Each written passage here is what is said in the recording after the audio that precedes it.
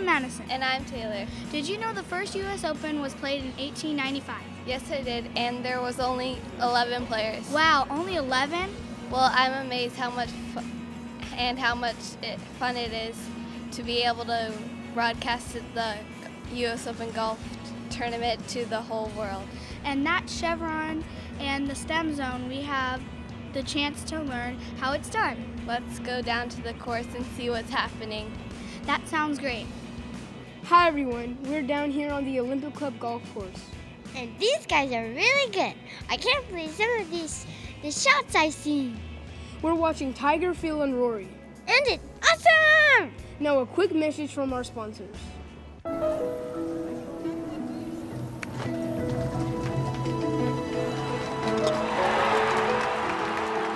Most people see an eagle.